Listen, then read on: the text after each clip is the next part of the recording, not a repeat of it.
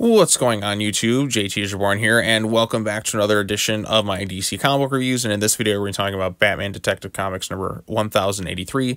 This one is written by Ram V, art by Riccardo Federici and Stefano Raffaele. The backup is written by Dan Waters, and then you had another artist on that as well. So we are still on this never-ending storyline. I mean, this storyline is kind of, I'm at the point now where I'm like, okay, can we wrap this thing up? It's been going on forever. So I mean, basically, Batman is still in the desert from where we last left him because he has to go on his little vision quest, if you will. He's got to fight all his internal demons and come out a better man, like on the other side. And that's basically what we get here. Now, the main highlight for me is the artwork here. I think the artwork looks tremendous. There's some amazing looking visuals. You have this Dr. Hurt character in there who's just, you know, testing Batman, if you will. And, you know, Batman has to kind of face through all his trials and tribulations, just ultimately come out a better man. That's, you know, what it is kind of in a nutshell.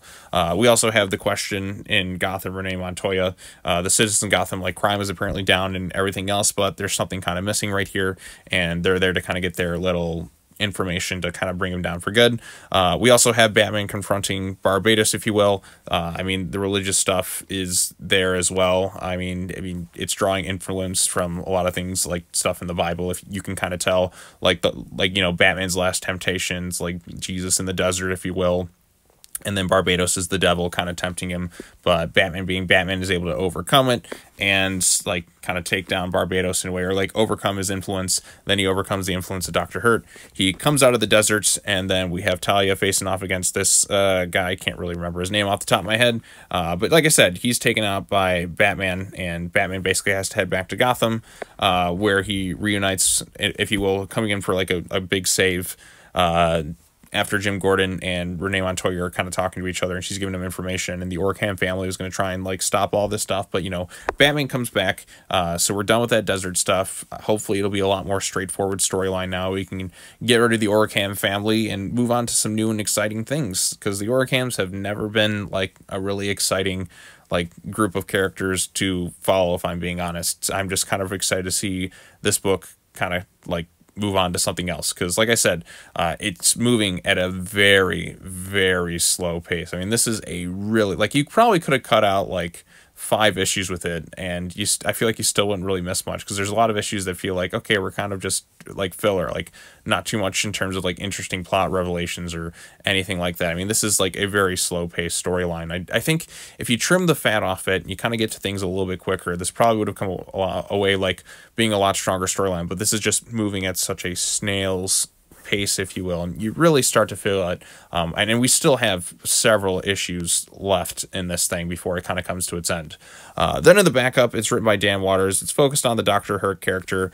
Basically, like I said, there's like some people who believe they're Dr. Hurt, if you will, and you know, he kind of stops them and doing his mind manipulation, kind of whatever stuff, experiments, if you will. And his name is Dr. Hurt, evil guy, yada, yada, yada, art by Jorge Fornes. Who cares? That's kind of my takeaway with the backup storylines in this thing. When it comes to the Dr. Hurt character, it's not all that interesting. It's just kind of okay. So my overall thoughts on Batman Detective Comics issue 1083, I think at this point in this run, like, I was kind of giving it a chance, but like now that we're up to this point, I'm glad we're finally out of the desert. And yeah, we're getting some beautiful looking artwork with some crazy epic looking images, which I can't take this thing away from. It does look like a very beautifully drawn comic book, at least the stuff with Batman in the desert. The other stuff looks fine too, but like I said, the stuff in the desert's where it really kind of shines. So we're getting some good stuff in that case, but this storyline has dragged on at such a long, like, it's like in terms of pacing, it's gone on for so long that I've just kind of lost interest in it. Maybe it'll be more exciting if I go back and reread it from the beginning, but just kind of like month to month, getting each subsequent issues, it just feels like it's gone at such a snail's pace. And even like kind of getting to this moment, it feels kind of like, oh, well, we're finally good. I feel relief, but at the same time, it's like, oh my gosh, we still have more left to do. Like each time it feels like it's building to the conclusion. It kind of like, once it gets to a point, it, you know, slows down again and like drags its feet a little bit more. Now, the best moment for me is the moment where Batman comes back. I think this shot in particular, like with him crushing the car, coming in with like a bat-like entrance, like that's a good like cheerful moment. It's like, oh yes, Batman's back in Gotham. He's gonna come in here. have him kick the asses of the entire Orcam family, and we'll be good to go. And then after this, I don't really want to see the Orcam family pretty much ever again, unless somebody comes up with a real interesting storyline to do with them. It's also kind of strange trying to figure out, like, how does this all fit in continuity? Like, is failsafe going on before or after this? What about the events of Batman and Robin? I don't know. I feel like Detective Comics has to take place. Is it before or after? No, it's got to be after the whole failsafe stuff. So like we get that and then that. I don't know. Also, where's Damian in this event right now? Like, is he just off somewhere or whatnot? I don't exactly know. Trying to figure out the continuity of all these storylines, because like Detective Comics, this one has gone on for what, like 2 years. Right now it's been going on. It's such a slow pace, and I'm just like, can we get to the point already?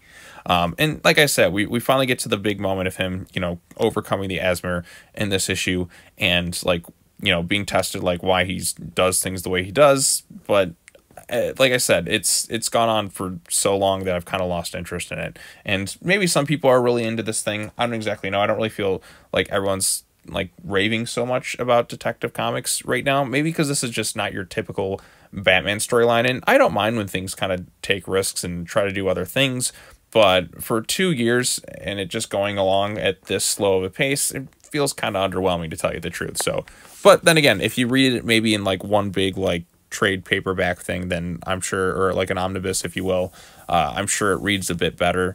But it's just gone on so long that I've really begun to lose interest from where we initially started. So there's a few good moments in here, but it's not enough for me to just say, wow, this Detective Comics book is so good that you all should kind of read it. Because I'm just kind of just going through the motions, if you will, at this point, just kind of waiting to get to the end of the storyline. And I think once we move into something else, we get like a new creative behind it. I'm excited for it just to kind of go back to just some simple, back to basics Batman storyline stuff with some interesting twists and turns, and nothing kind of like this. So, but the artwork is pretty. But yeah, I feel like I've rambled on long enough. Thoughts are kind of scattershot, but that's just kind of me on this run in general. I'm just kind of bored by a lot of it at this point, aside from a few nice looking art moments, because it's just gone on at such a slow pace. So, but that's just me. What do you think of it? I want to know your thoughts. Post your comments down below. Be sure to like this video, share it with your friends, subscribe to the YouTube channel for more content, hit that bell for notifications, all that fun stuff. That's going to be it for the DC comic book reviews for this week. We'll be back again next week with some more comic book related stuff. Maybe some other things will come out this week as well, but only time will tell. So, all right, well, that's all I have to say. As always, take care now. Bye-bye then, and I'll see you all in the next video. Peace out.